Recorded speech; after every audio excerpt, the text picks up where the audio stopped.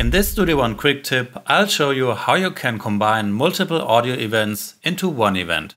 There are two different ways of combining events, and both have their benefits. The first option is to merge the events. First, make sure you have the arrow tool selected here in the toolbar. Then select all events that you like to merge, either by drawing a selection with your mouse, or just select one event and then press Shift and select the other events. And then you only need to hit G on your computer keyboard, and this will combine the events into a new container called Audio Part. That you can still move on the timeline, but it's now a container of events. The good thing about merging is that it's non-destructive. That means that you can double-click the container to open the editor, and here you see all the original events. So you can still edit the gain of the events or the fades, or you can right-click to change the settings of the events.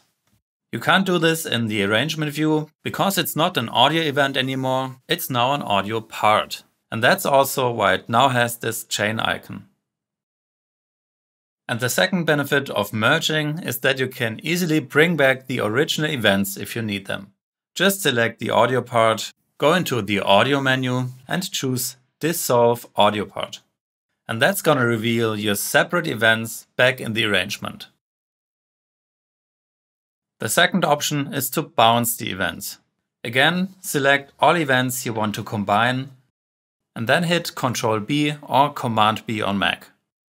This creates a new audio file on your computer and renders all the audio events into a new event that you can edit like any other events in the arrangement window.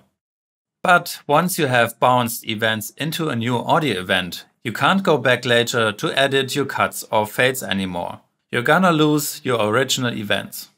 So unless you really need an actual audio event in the arrangement, that could be because you want to apply event effects, for example, then I really recommend to simply merge the events, because that way you don't lose your original events and you can always go back later. Please like and subscribe if you found this quick tip helpful. Thanks for watching.